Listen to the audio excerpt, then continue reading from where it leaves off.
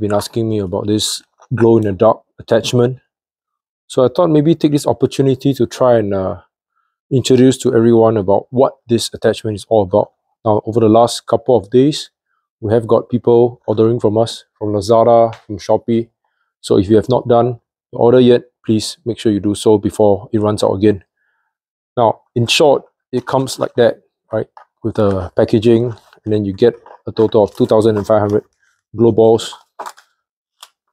Now, these balls basically glow in the dark. So make sure you put them into the water for about 3 to 4 hours. And then when it has already absorbed all the water, what you need to do is to put them under the light. And if you turn off the light, you'll notice that it actually glows. So for every pack of this attachment comes with 2,500. And you're always ready to shoot. Along with that comes with 2 alkaline batteries. I'm going to open up the battery as we speak. Okay, and with that, there's also the attachment. And of course, there's a series of instructions over here, which you can read as you install. So be sure to put on the battery according to the pole. And you can see that over here, it actually gives you the indication, the positive and the negative. All right, so insert them in. Now there's a trick to put this on.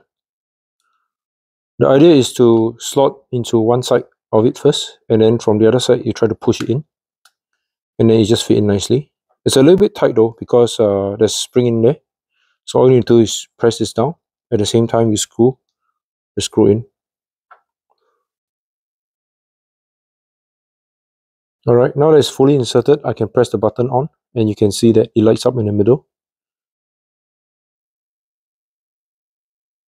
even glowing at the light. So this is where the balls will go through, and it will shine at the ball,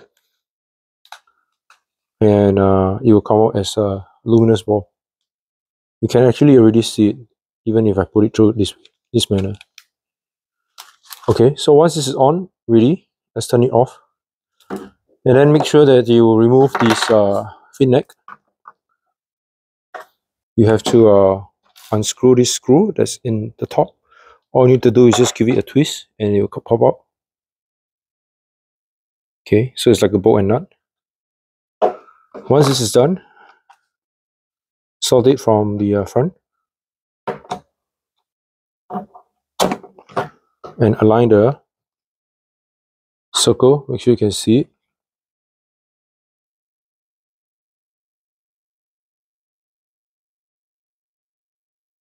There you go. So once it's aligned, the balls will drop accordingly and pop it in there. If you want extra secured, make sure you put this bolt and nut to